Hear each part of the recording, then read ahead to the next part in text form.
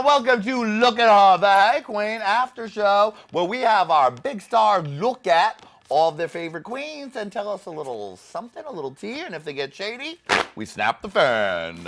Today we have Miss Adore Delano with us. If you missed her main interview, make sure to click the link wherever the hell it is and see all the tea that she spilled. You gave us some good shit this time. Did I? You threw a little shade. It was good. I just have a big fucking mouth. Yes. Yeah. And of course, Lady Red is here with us, looking like Adore Delano's sister. Giving the red look. What's up, cuz? Yo, good. What's up? Lady Red is wearing a wig by Rockstar Wigs, and she got a drag con, so thank you, Rockstar Wigs. You can find them at rockstarwigs.com. And today I am wearing a Bless Me With Your Boner t-shirt from Cunties at what'sthetea.net. And we have a little gift for you before we get started. I didn't even see Yeah, that. Bless Me With Your Boner. That's so good. I love boners. Oh, I forgot to give this to you at the end of the show, and all the bitches are going to be jealous. I'm scared. It's a sold-out clothing Hey Qween tee! Yes, bitch! Yes, bitch! I'm gonna wear the fuck out of this. Yes! Yeah, that's dope. And you know I love me some t-shirts. I perform in them. I know you do. No corset needed. Can I put it right here? Yes, you can. Thank you. And also I want to shout out Terry Blac for this lovely little version of me that he made. It's cute. Ding. Mwah, I love you, Mila Jonny McGovern. Now, are you ready to play? Look at her! I'm so scared. Let us begin. Look at her. Which one? Well, there's you with Bianca and Courtney on the red carpet for the grand finale. Yes. Those are my fucking ride or dies. Like, those girls have helped me so much with everything in my life. Like, whenever I have a problem, I call Courtney. Whenever, like, I need something, I call Bianca, like money. But they're just really awesome human beings, and I didn't think that I would form a friendship as close as I have with them. They're closer than best. They're like my family. Like, I just feel like complete when I'm around them, and they're just like very comforting, and they're just awesome fucking drag queens. They're really good at what they do. And I just want to sock them both in the jaw for it because they're so pretty. And they both were kind of like showbiz pros. Very that. So that's a good sort of mentor, sister type of relationship to have. Definitely. We, you know, important thing that Bianca had told me, and she told it to Michelle as well. She said, she's like, you know what? You don't have to get what Adore does. She's like, but you know what? There's a thing called respecting what Adore does. There's a different thing. She's a drag queen nonetheless, and she sat me down and was like, we're all from different universes. And this was before the crowning last year in Vegas. She's like, we're all from different universes of drag, but we have a mutual respect and a friendship with each other that I don't think any other top 3 has had. We're just fucking, we're like sisters, man. Yes. I'm Michelle Pfeiffer, though, and what's that one movie? Witches of Eastwick? Oh, yeah? Yeah, I'm Michelle Pfeiffer. Sounds good. Yeah, I love them. Is your group text still going? Yes, it is. It's Darienne, Courtney, Bianca, and I. And every single day I wake up to like 48 text messages. I'm like, you guys need jobs. Because it's so annoying. I have to catch up, and they're just all talking about things that were there before I was born, so I don't know what the hell's going on. No, I love those fucking bitches. Look at her! Look at her. Oh, Sharon! The queen of Halloween. Oh, Sharon. You know what's funny is she actually was really inspiring for me as a baby queen when I first started. She kind of changed the game in drag. You know, when she won, it was really controversial. I think in the way that a lot of girls.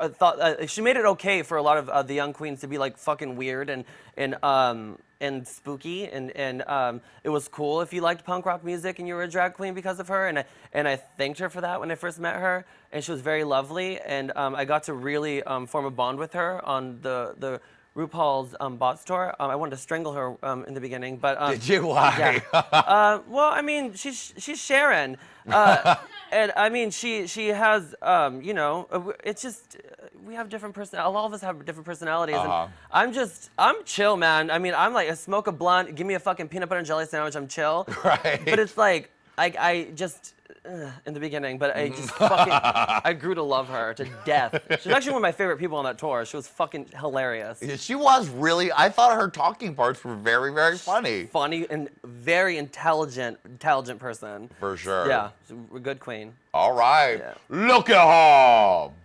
Alaska! Now, on our main show, you did what I think is the most perfect impression of Alaska. Just give me a little another taste of that. She'll be like, we'll be in rehearsal, and she'll be like, Zor, do you want to close the show today, or do you want me to?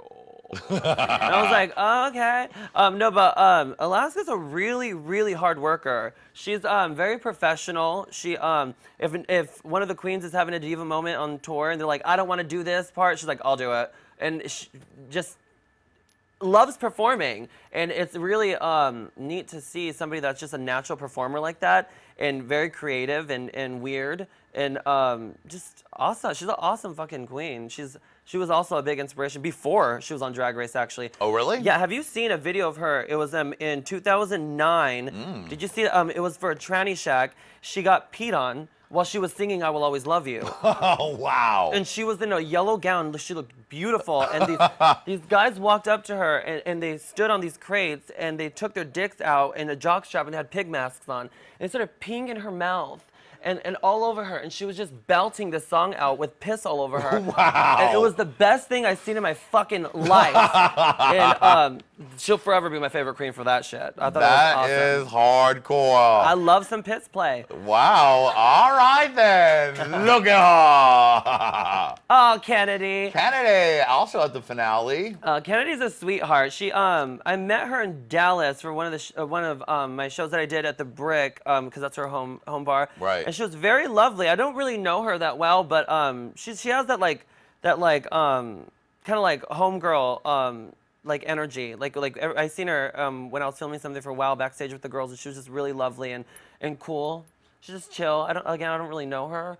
But yeah. Are you watching season 7? Have you even gotten a minute to watch it? I got caught up because I was filming something for Logo. Right. And I was like, they're like, did you watch it? I was like, uh-huh. And then they caught me up. But yeah, I've missed like 2 episodes. I think. All right, you're doing pretty good. That's pretty good for someone as busy as you. Yeah, I'm good. I bought it on iTunes, so it's like, update, download new Drag Race. I was like, okay.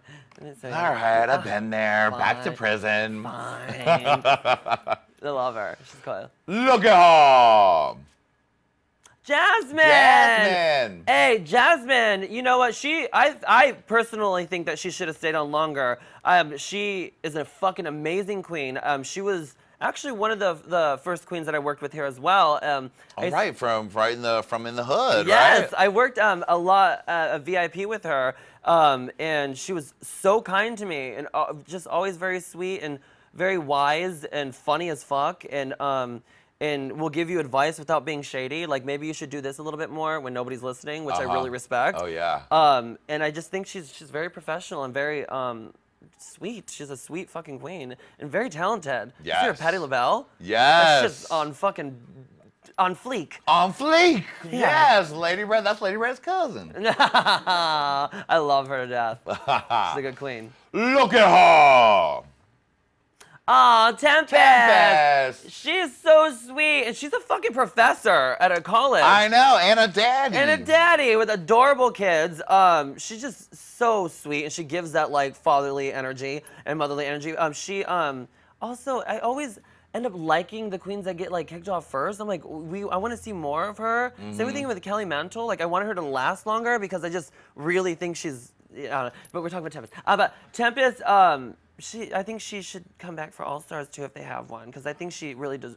She deserve the ever elusive All Stars 2. If we have one, yeah. All right, look at her. Oh, Darienne! Part of the group text. Oh, the shady elephant. That's what Bianca calls her shady elephant. She's Darienne and I have become really close, and I was really surprised because I didn't think she liked me. But in the beginning, I didn't think she or Courtney liked me in the beginning. And then as the episodes were going on, I actually formed like this weird like bond with her. Whenever our like hotels are like late or whatever, I just lay on her and we fall asleep. But I love me some Darienne. She's so underrated, and she's very talented and just fucking funny as fuck. And she's such a shady bitch.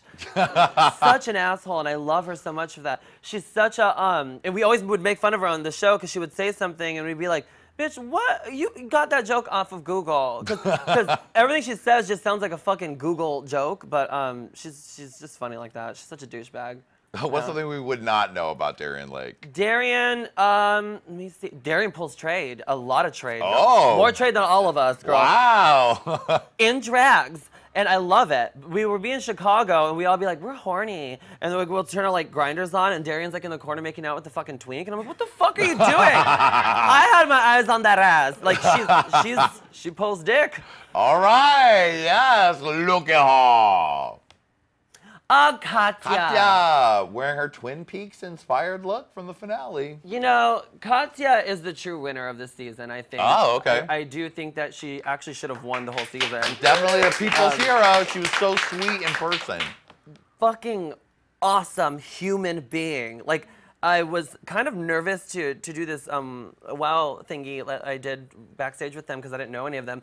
And she was like, you suck at this. And like grabbed the thing and she just was like, and she was so funny and she started interviewing me. Right. And then I started interviewing her back and she just gave like a homegirl like energy. Like she's just so sweet and so approachable, which I think is so important to have as a drag queen. Especially if you're working with the public, it's like, I think it's important to be approachable, and she gives warmth. Like, when you see her, you want to go up to her and hug her. Like, she has a jujube vibe. Like, you want to go up and be like, let me talk to her. She looks inviting. Like, very that. She was. She humped Lady Red's leg when we saw her out in the smoking patio. I wasn't ready for that. Did she leave you slimy? Oh, my God. She was just too excited. I felt it on my leg. Lady Red was like, oh, I did feel her penis on my leg. I love it. I love it. And she also likes piss play. All right then. Look at her. Look at her. Look at her. Look at her. Look